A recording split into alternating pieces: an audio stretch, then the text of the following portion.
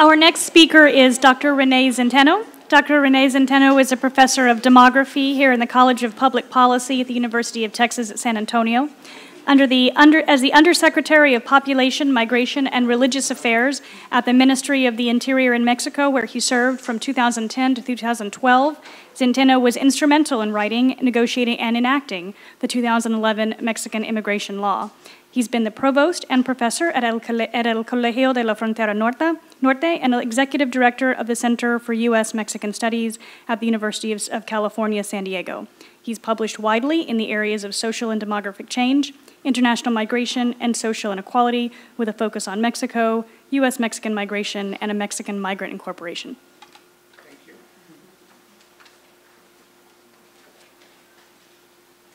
Can you hear me? Thank you very much to the Mexico Center and the College of Public Policy for the invitation. For those of us who have been working on migration, it's this one here.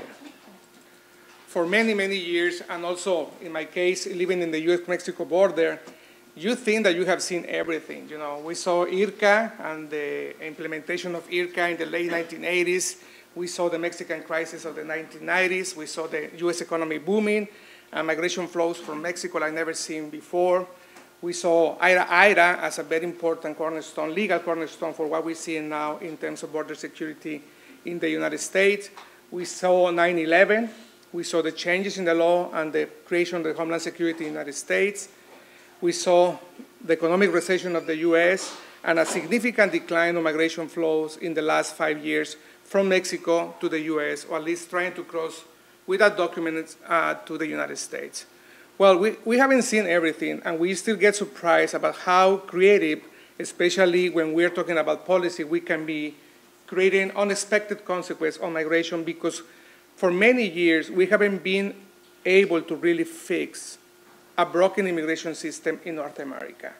And if we don't fix that system, we are going to keep facing again and again and again these kind of issues. I know there is a lot of complexity, especially today in the United States, about what is happening, but I believe, and that's one of the messages I would like to convey today, that Mexico can play a more important role, a leadership role today, because it's in much better position than never before to play that leadership with or between the United States and Central American countries. I will get back to you. So before, because I usually take a lot more than the time I'm allowed to talk, I would like to convey 4 ideas mainly. One, what we have seen today, migration from Central America to the U.S., especially unaccompanied minors, is a highly sophisticated process. It's not random. It's highly organized with the participation of families in the United States, families in Central America, but also the participation of smugglers, coyotes, costly process, yeah? Organized crime is more and more involved in this business, and also it's easy, believe me, to cross to the U.S. if you have enough resources to do it. It's highly organized, and also many authorities, corrupted authorities in Guatemala, in El Salvador, and in Mexico play a very important role on moving these migrants, especially through the most difficult part, which is crossing to Mexico in order to come to the border.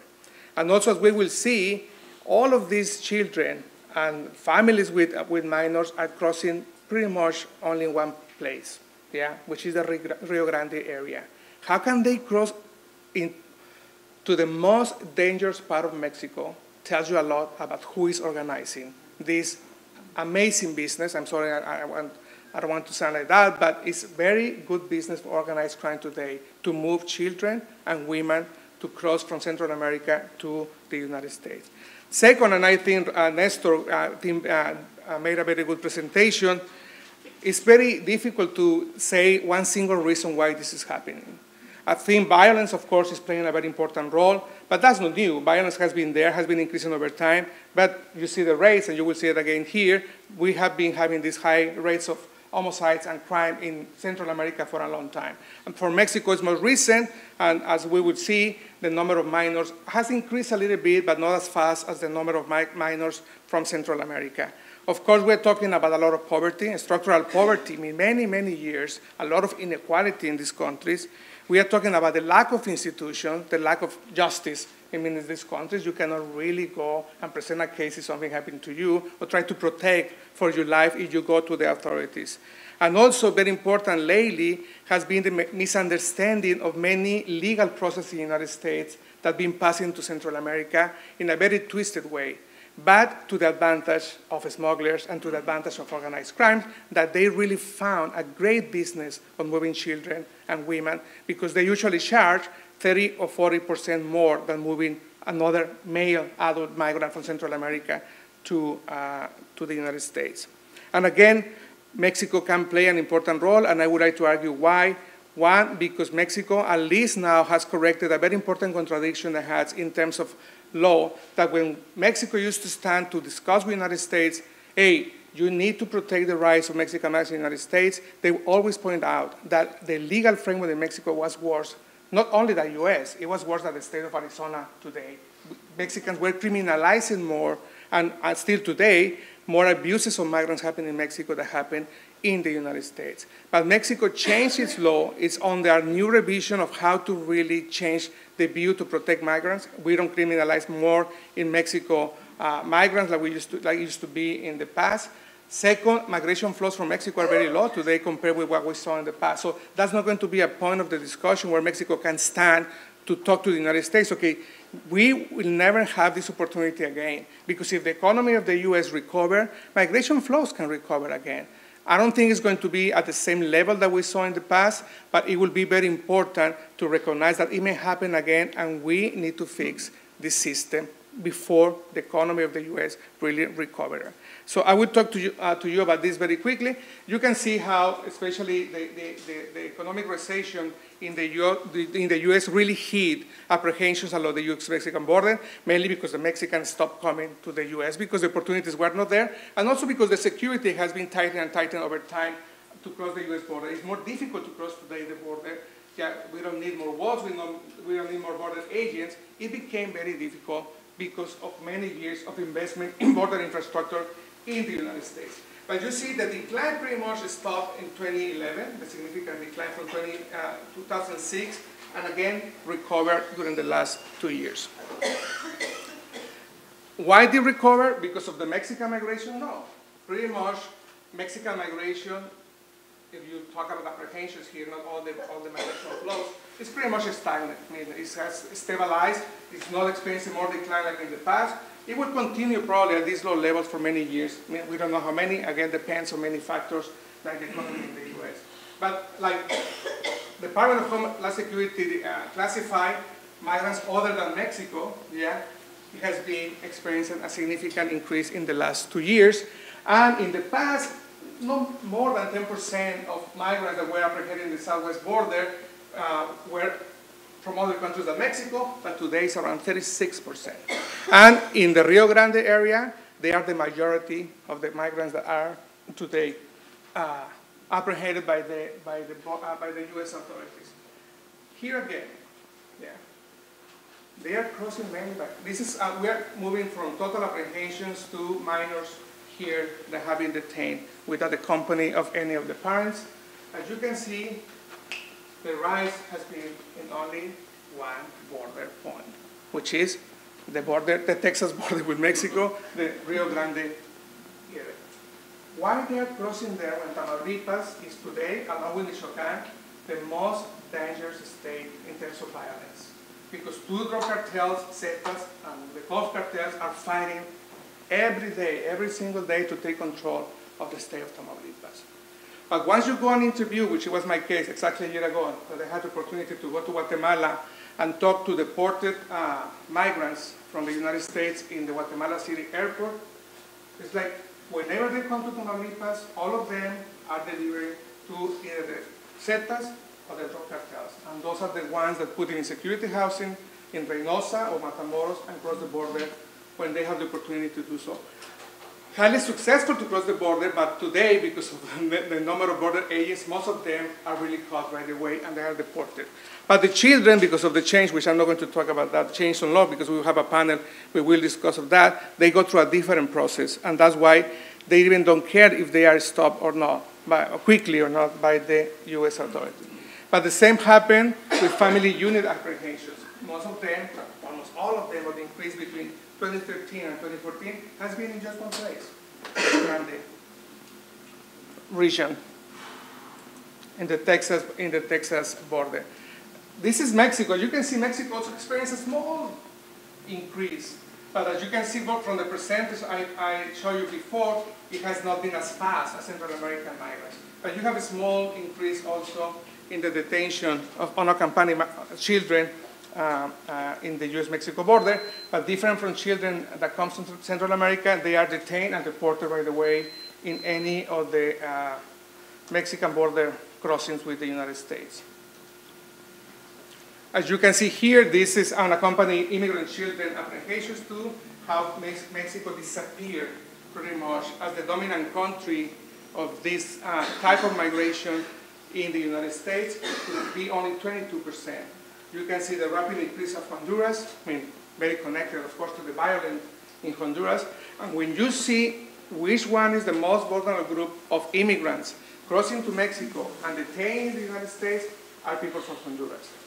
Why? Because some of the arguments of the migrants themselves use Guatemalans and Salvadorans, they look more like Mexicans. They can cross the border. They can cross, the Mexican territory without much of a challenge. Of course, they also suffer abuses, but the Honduran migrants, which have darker skins, are taller, are bigger, they're always wearing baseball hats. They are very easy to identify, and they are more subject to abuses in Mexico than any migrants from Guatemala or from El Salvador. And here, I'm not going to take that long time. This is what you saw more or less about what is happening in these countries. Is something that we thought that we would never see again. And of course, we are seeing, again, a lot of instability, a lot of violence, and especially a growing presence, the same like it happened to Mexico, of organized crime, taking care, controlling whole territories in Honduras, Guatemala, and El Salvador. So pretty much all the southern part of Mexico and Central American countries are pretty much taken by organized crime today. And okay, this is the information that Nestor already presented about violence in Central America compared with Mexico. And this is part of the process. Yeah? This is Mexico's other border, which is totally different than what you see in Nuevo Laredo, in Reynosa, in Ciudad Juárez, El Paso, San Diego, Tijuana. There is probably like 16 formal crossings between Mexico and the US, and there are 56 informal border crossings between Mexico and the US. Everything can cross there. People, trucks, cars, smuggling, everything. And everybody in the government of Mexico and Guatemala, they know that. Yeah, but they don't control those points. 56 informal points. So this is how they cross in just a very important Ciudad Hidalgo. Yeah, this is the Suchiate River, and this is how they cross every day to do grocery shopping, to do shopping. But at the end, migrants also cross, right? So they can cross. There is no checkpoint where they have to present any passport. This is the river. One side is Guatemala, the other side is Mexico. They just came to the other side, just walk into the city of Ciudad Hidalgo in the south part of Chiapas. This is how the poorest migrants that can afford, they can afford a coyote, those are the ones that take the famous train, the Beast or La Bestia, because they don't have resources to really afford $8,000 to $10,000 to come to the United States. But those who can afford it, they don't travel in the train. They travel usually in buses or in trucks like this.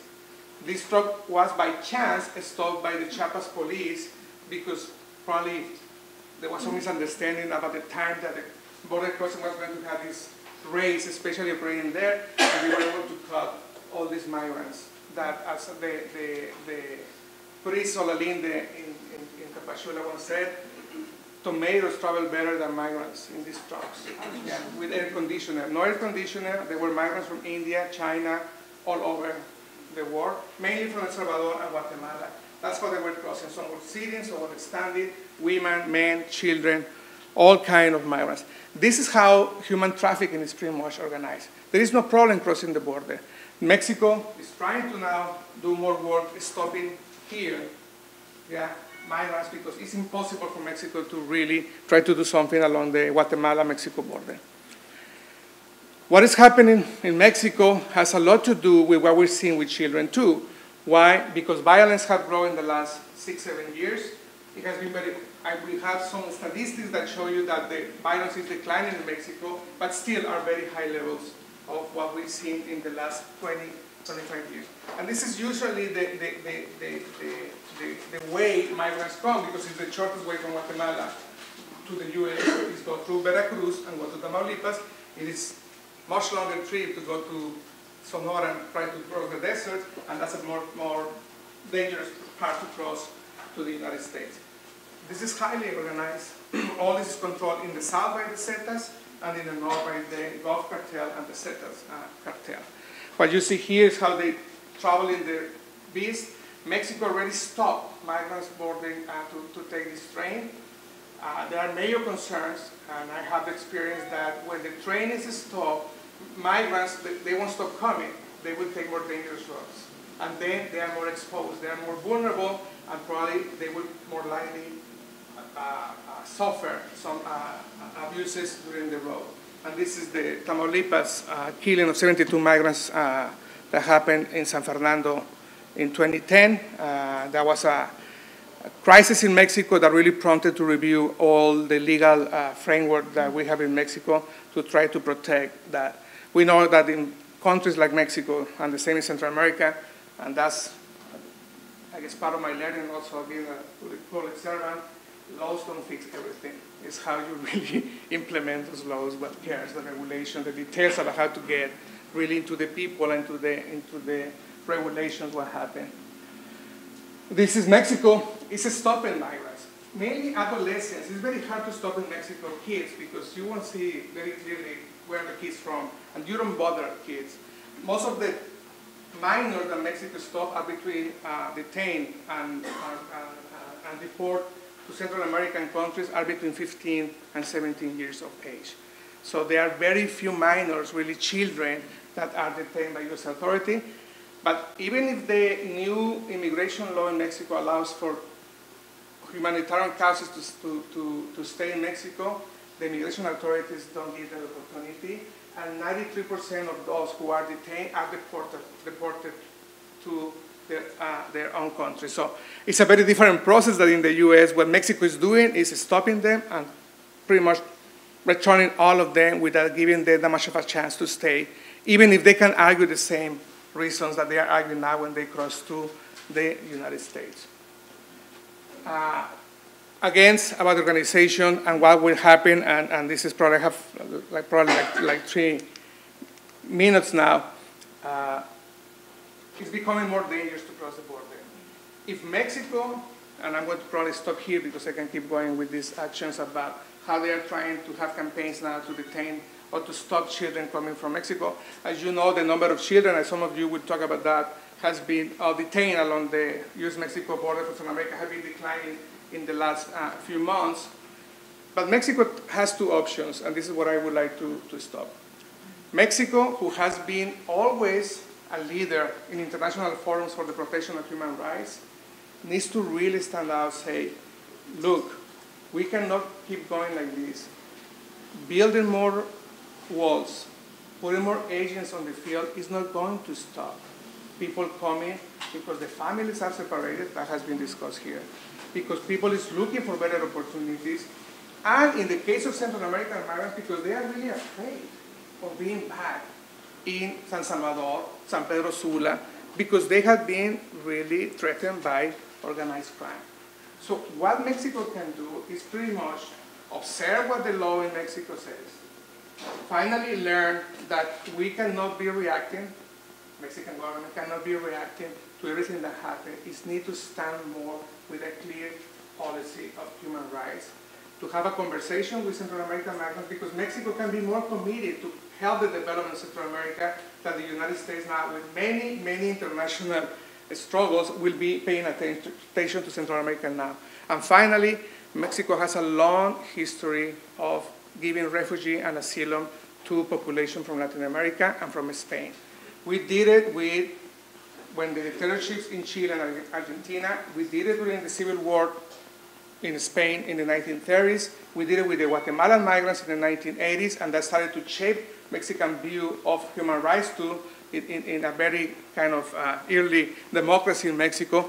Mexico has the instruments to really operate a very good policy of friendship and development towards Central America. And I hope that we adopt at some point these kind of policies instead of trying to repeat what the US is doing wrong for many, many years. Thank you very much.